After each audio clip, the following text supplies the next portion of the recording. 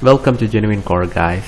In this video I'm going to show you how to use the JFXListView and the JFXPopup. And the JFXListView provides a number of cool features such as the expanded list view that we have seen in Android platform, and that can be done very easily using the setExpanded method, which we will see in this tutorial. And let's look into the code.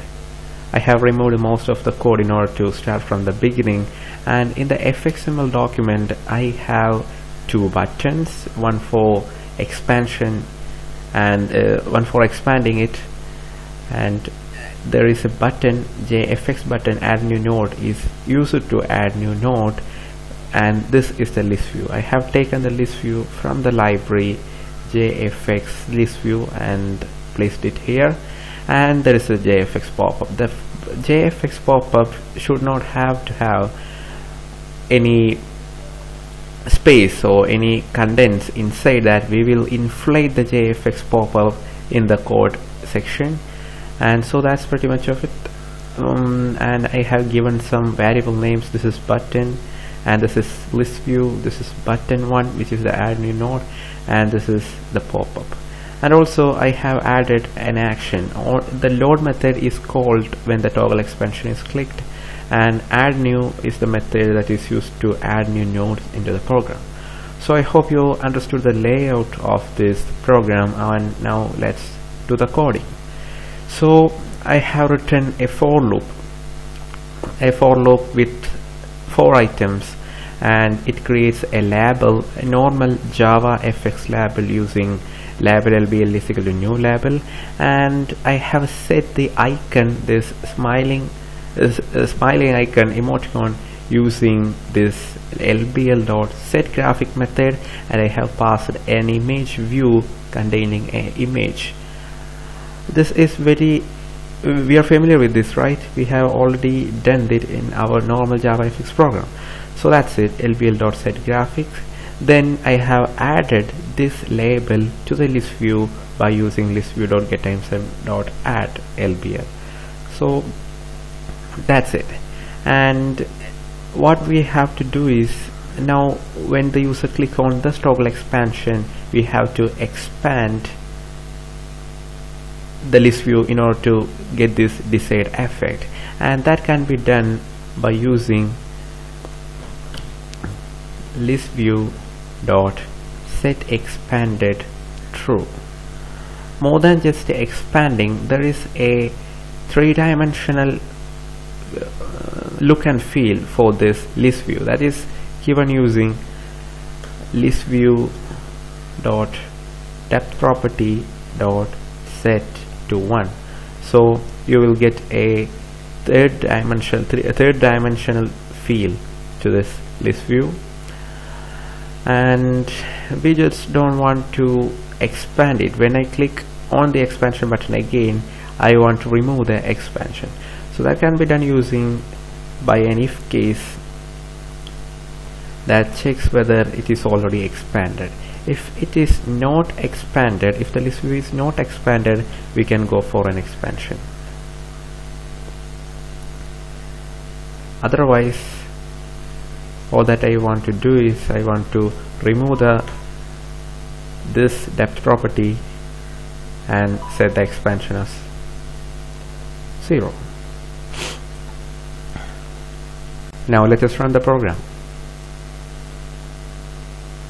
Now, as you can see, this is not what we have seen during the starting of this video. This is not what we want, and this is the basic look and feel of a JFX list view, and I have modified the look and feel of the list view using CSS. So let's get into the CSS section, and this is the CSS that I have used for getting the previous look and feel. So let us just remove the comments, and let me explain the use of each component. So the first component, the list cell selected, is used to set the color of the cell when it is selected.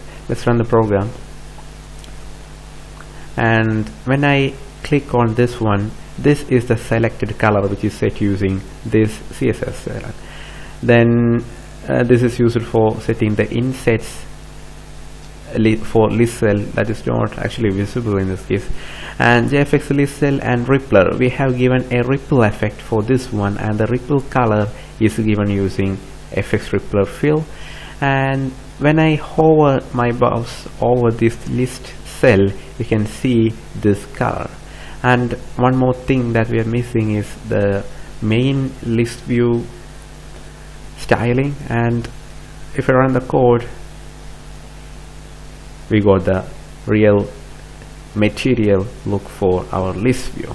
And the background insets are set to 0 in order to remove the border of this list view, and the vertical gap 10 is the one that's actually used for this expansion.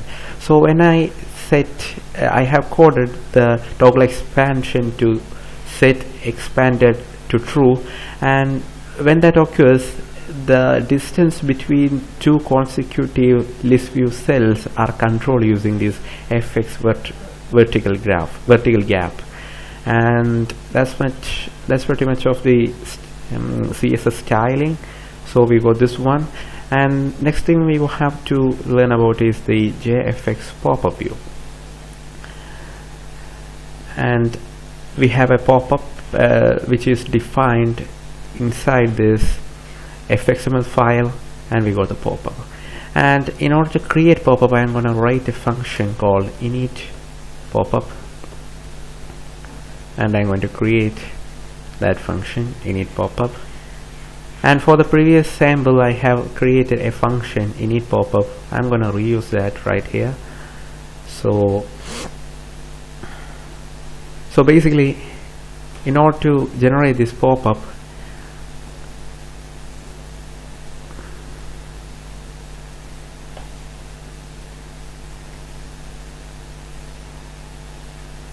BL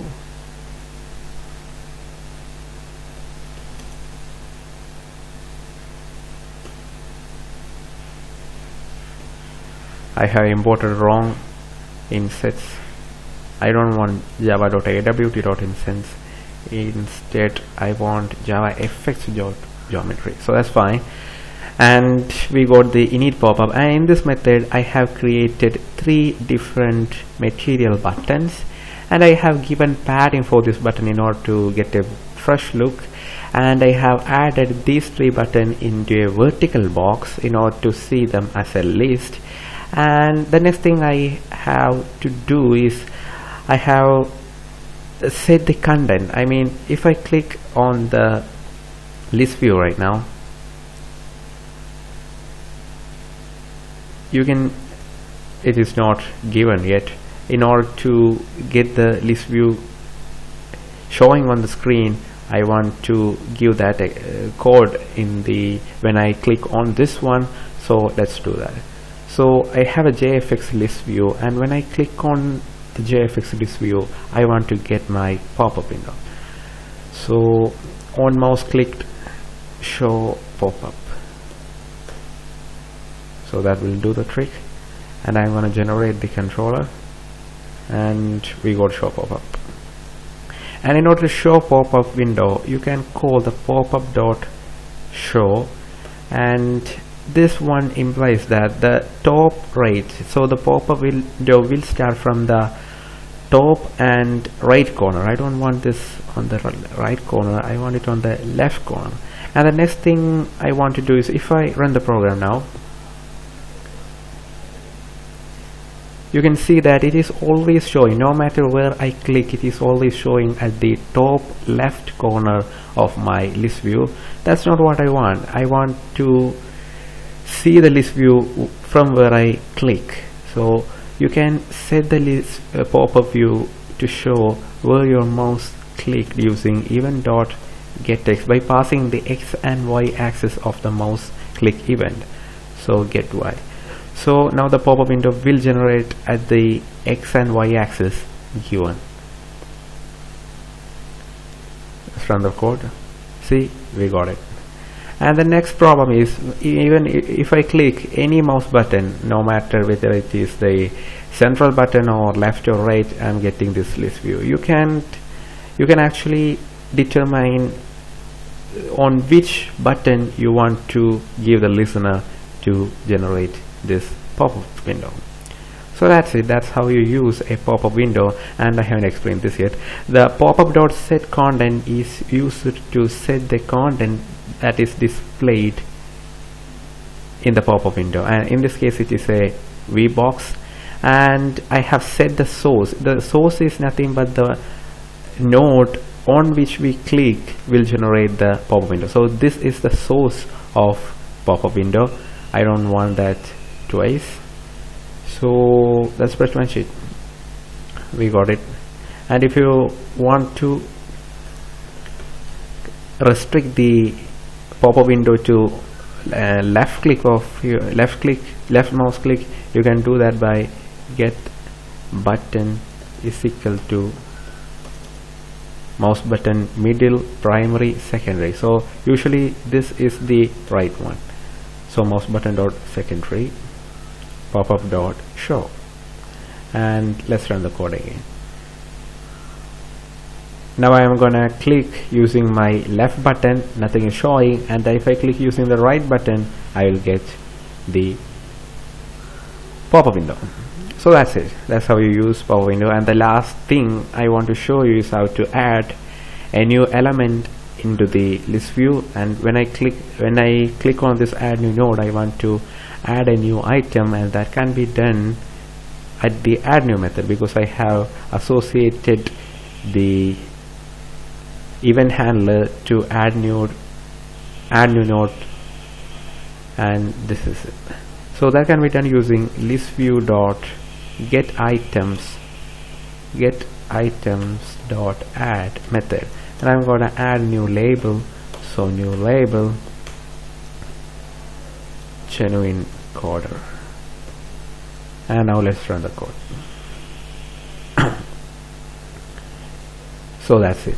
We got a new node, we got the toggle expansion and the 3D effect. So that's it. That's how you use a ListView, JFXListView and JFXPopup, guys. I hope you understood the working, and as always, like the video if you like it, subscribe for more cool videos.